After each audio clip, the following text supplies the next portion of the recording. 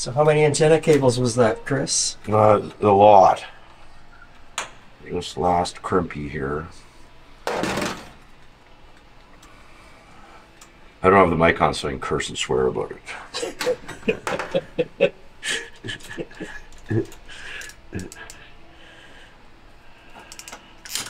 Done. Well, that GPS antenna is only on finger tight. We should tighten it down. Yep, a minute. Okay, so after spending all day crimping antenna cables, Toiling away. we are finally ready to sort of slide the new face into the panel. Just have to attach the back shells, Back plates. back plates. The back plate, that's what Chris has got in his hand, and they attach to the back of these frames.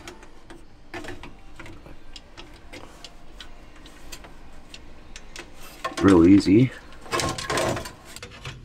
And it snaps as well, does it? Oh no, it's got four. It's got a leg on the bottom, yeah, it's got a leg on the bottom, and it snaps in. Okay, so are we, this one might matter for top and bottom, it doesn't really identify. Yeah, the tabs Yeah, go. Alright. Okay, this is the autopilot here. This guy, isn't he? Oh no, that's number 2 dyno. That's the number 2 Dynon. Yeah. So it's going to be above and go. Yeah. That one is autopilot. It's going to want to come under. Down, under. Yeah, so that's okay. That's fine where it is. Okay.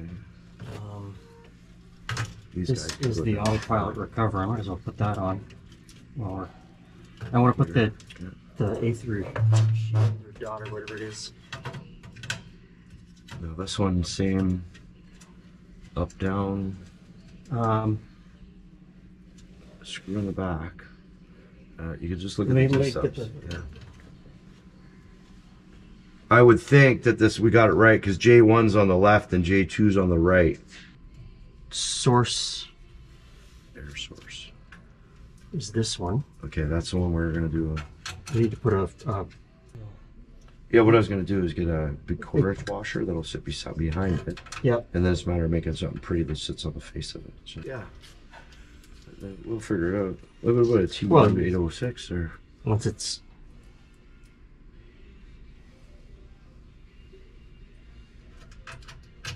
oh, Chris, if only that was. I got a lathe. Let me cut it. Do you mind if I fuck around with it for No, a bit? I'm just gonna cut that thinner. Yeah. That's perfect. Yeah, and this like. Can I do it? Am I capable? Do I have the technology? Yeah, there's some machinist somewhere is just rolling his eyes, going, "Really?" So the reason Chris is doing this is it's my screw up. I miscommunicated between Advanced Approach Fast Stack and Lyle at 6-pack about a switch size. That's on me, and Chris is going to make it right. Bushing. We'll see if we're gonna make it right. This may not make it.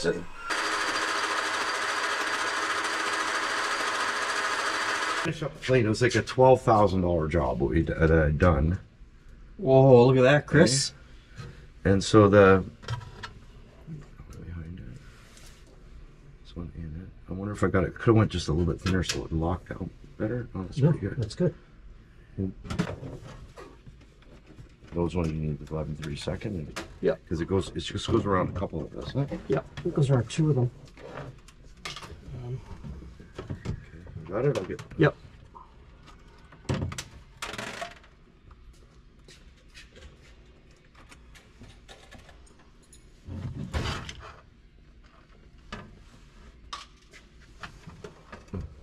Yeah, I just have them on finger tight, I guess.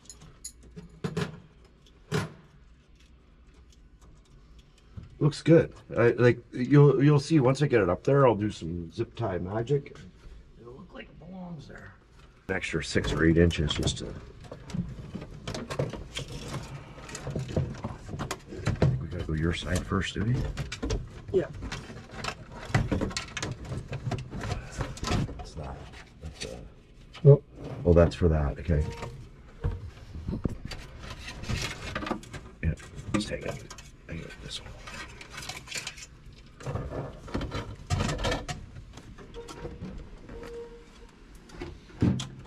What time is it, Chris? I don't want to keep you.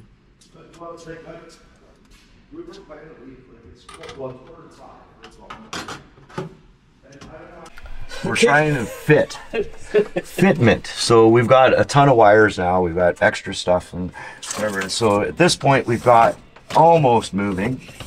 Okay, and so we're not bolted up 100% anymore here. We did put it up. Everything fits, but there is a ton of wires back here right now. So we're just trying to get this sort of situated up. We've got a couple clamps we've mounted up in there, some cables that that need to come up and out of the way, and then we'll figure out how to whatever. So the next bit of time, maybe hour or 2 or 3, maybe the day, we'll get this tied up in such a fashion that we're free to move.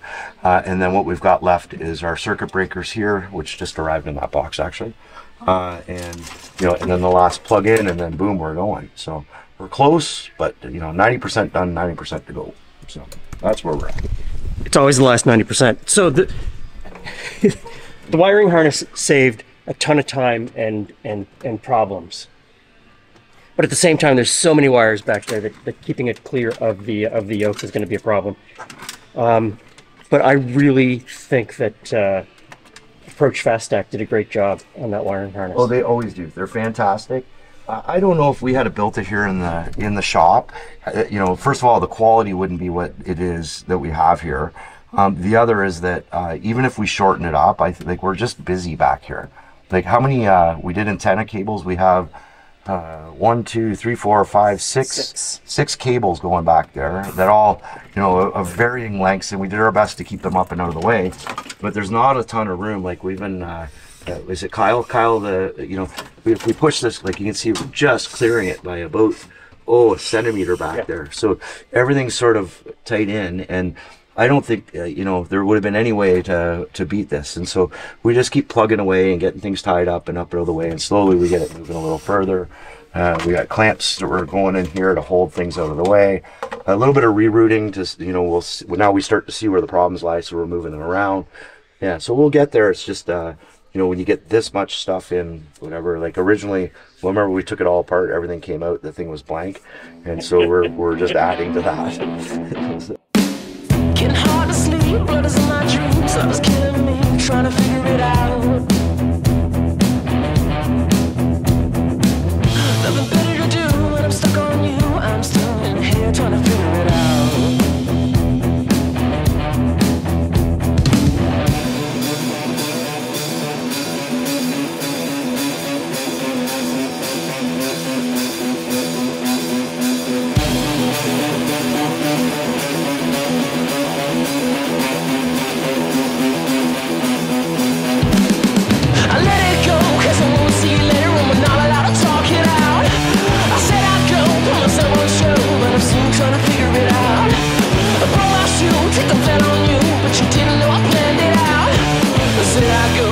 So what are you making there, Chris?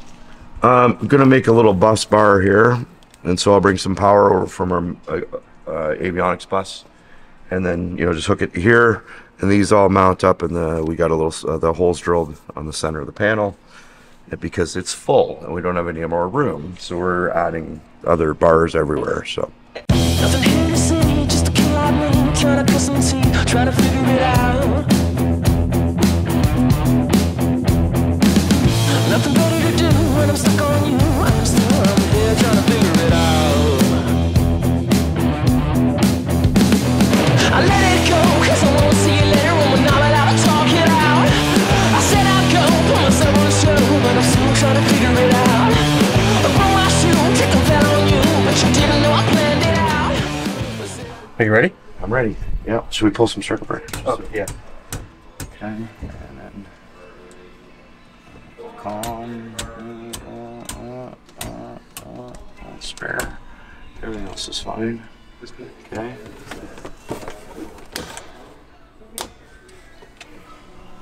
All right, one thing at a time. So this display should be coming up. Yep. Okay, that seems fine. So the other display is the EFIS, or is that right? Display 2. Display 2.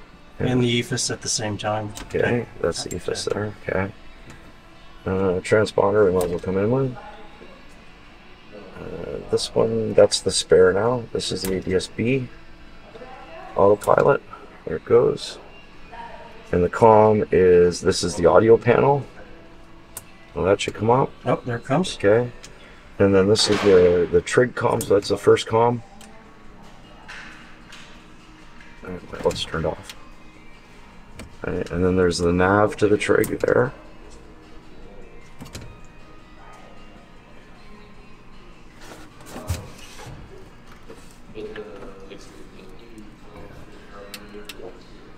Okay, we're missing something then. Or unless I got, okay, maybe I screwed up my positions. That should be that one. Okay, so we've got the electronics all fired up. Everything works. I spent an afternoon going through the installation manuals and figuring out how to tell all of the electronics to talk to each other. So the Avidyne to the Dynon to the Trig to the Avidyne, figuring out the how to hook up the Avidyne iPad app so that I can control it from the yoke instead of the smaller screen on the Avidyne, trying to figure out all that stuff. And I've got it pretty much working out well. It's going to take me probably 3 or 4 days of hangar flying before I actually take Mike Victor uniform up in the air and try it in the air. We still have a little bit of work to do on Mike Victor uniform. It is annual time, so Chris has got a day's worth of work on the annual, and then I'm going to continue with my hangar flying, continue with the hangar flying for a couple of days after that, and then actually do the first flight. But I probably won't film the first flight. I want to concentrate completely on what I'm doing. My next step is to fly Mike Victor uniform with an instructor to learn the ins and outs of IFR. And I don't know that I'm going to film that either. I'd love to bring you along for the ride. I'd love to show you what it takes to get your IFR license, but at the same time, I think it's super important to pay attention. And as much as I turn the cameras on, leave them on, and forget about them while I'm flying, I don't even want to bother with that before each flight. I want to concentrate on learning IFR flight. So if I do bring you along, it'll be very close to the end. But that's the plan with Mike Victor uniform. So big shout out to Lyle at Six Pack Aero for cutting an amazing panel, to Approach Fast Stack for building a great wiring harness for us. That saved a ton of time and headache. And maybe the next time you see me, I'll be most of the way through my IFR training. I might even be an IFR rated pilot at that point. Thanks for stopping by. See you again soon.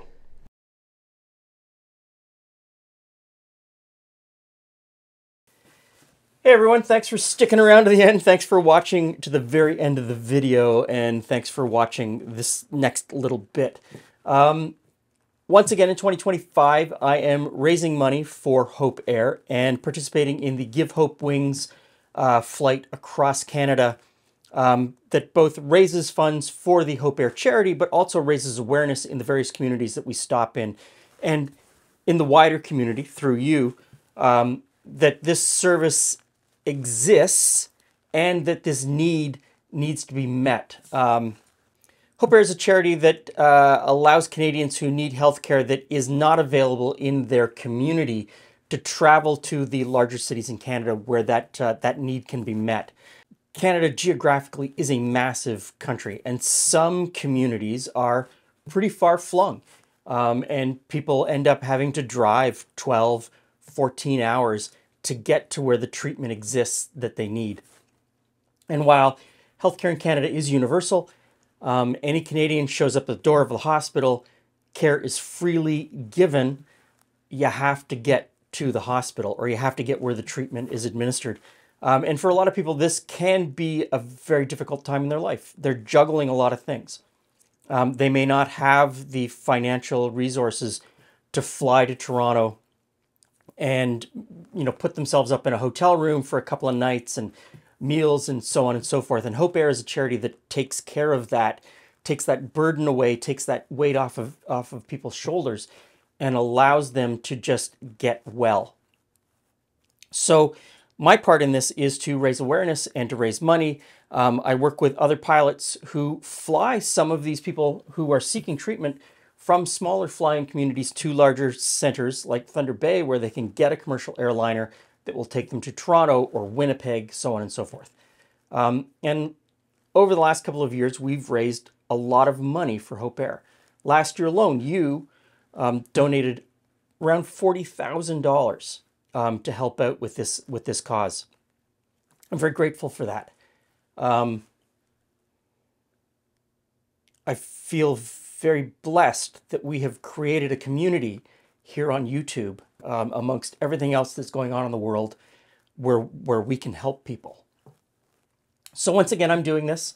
Once again, we're flying. I will be putting the itinerary down in the description box of the places we're going to be in early June, where you can stop in and we can meet.